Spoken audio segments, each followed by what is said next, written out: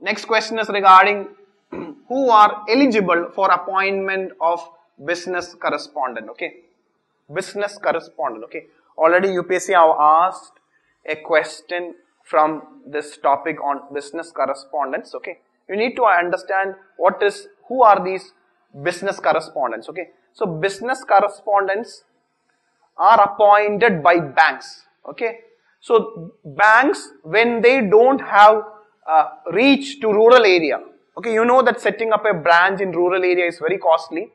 It will not be viable for all the banks to set up a presence in rural area. Okay, so generally, in order to address the problem, in order to ensure financial inclusion, okay, a new model have been evolved in the sense that instead of having a direct branches in the remote areas of our country, the bank will select certain individuals or certain institutions as business correspondent. What the business correspondent will do is, they will go to the doors, they will directly meet the customers at their home, they will collect deposit, okay, and the customers even they can withdraw money. Okay, so basically business correspondent is a representative of a bank where he will do basic banking activities at the doorstep of the customer. Okay, so this is the advantage of this business correspondent, is that banks does not require any branches, especially in remote area.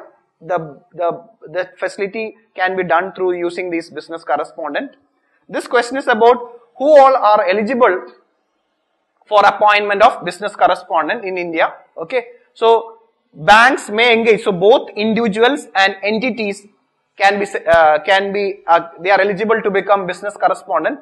So be very clear.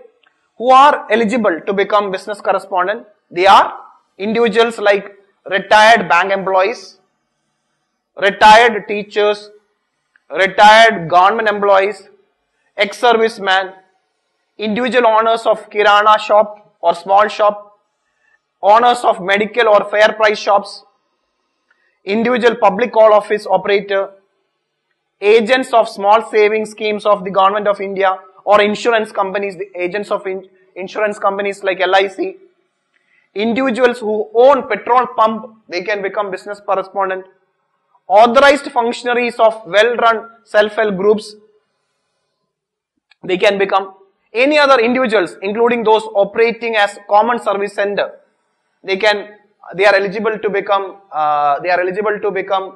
business correspondent. Then NGOs, microfinancial institutions, like NGOs or microfinancial institutions, they are eligible to become business correspondent. Cooperative societies, they can become business correspondent. Post offices can act as business correspondent. Companies registered under the Indian Companies Act with large and wide retail outlets, companies with retail outlets can act as business correspondent. NBFCs, non-banking finance company. Okay, so be very clear, this is a very important point. NBFCs were not allowed to be appointed as business correspondent. Okay, NBFCs were not allowed as business correspondent by banks, okay, till 2014.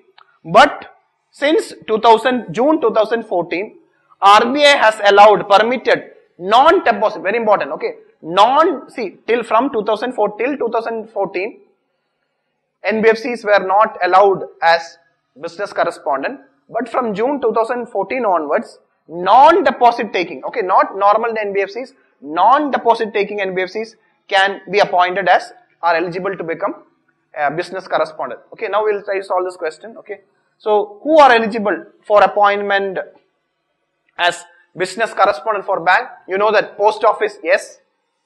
Post office, non-deposit taking NBFCs, yes. Individual owners of kirana shop, yes. Individuals operating as common service center, yes. All qualify. 1, 2, 3, 4. Answer will be D. 1, 2, 3 and 4.